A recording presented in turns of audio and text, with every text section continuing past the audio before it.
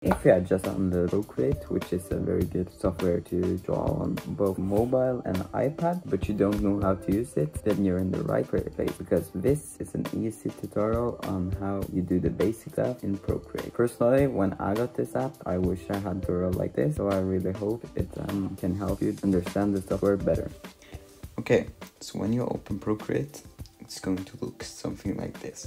Of course, I have a lot of drawings, so it's gonna look different for you, but yeah. So the way you make you will have some drawings when you start, like these ones. So you can like select them, and you can delete, you can duplicate, you can share, you can preview, you can stack, and then there's a photo function, and then you can, if I just want to add this photo, then you will have a document with only that photo. Then you create a paper like that, and then here is the way you add papers. Of course, I've added a lot of them before, but yeah, you can just see a distance of this, 11.85, and if you add that, it's going to look like this. But if you want to add a new one, you can do this, and then you can take like width and height, and then they will calculate how many maximum layers you can have. So yeah, if we go into this one, then here we have the brushes. So you can like use all of these brushes to draw, like for example this one, and you can change the size here, and you can change the opacity here, so you can like make it barely shows. And yeah, so if this one, you can really just mix it. It's kind of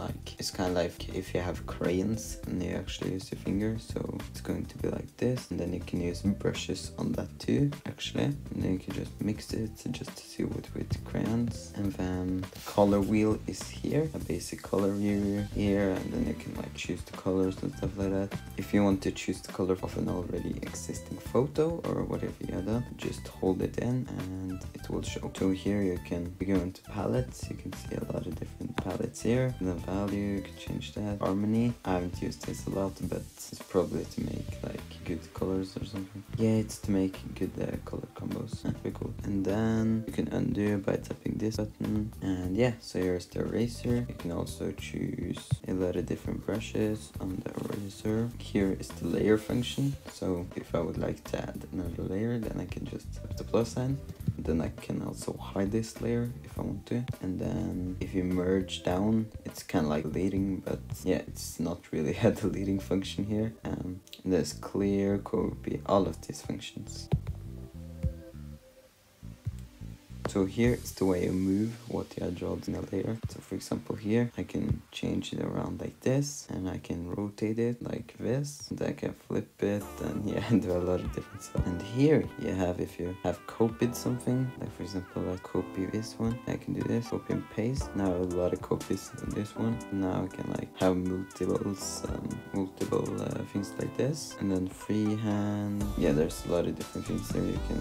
You can also like cut out a special part you want to copy, or many things like that. And then here it's like different kinds of blurs and stuff like that. So if we go here, for example, gallows and blur, if I take that in, it will like be more and more blurred depending on how much I drag it. And then here you can insert a file, insert a photo, take a photo, add text, cut, copy, yeah, a lot of different functions. And if you add text like this, if I just say hello, then you can select that, and then you can change the color of it.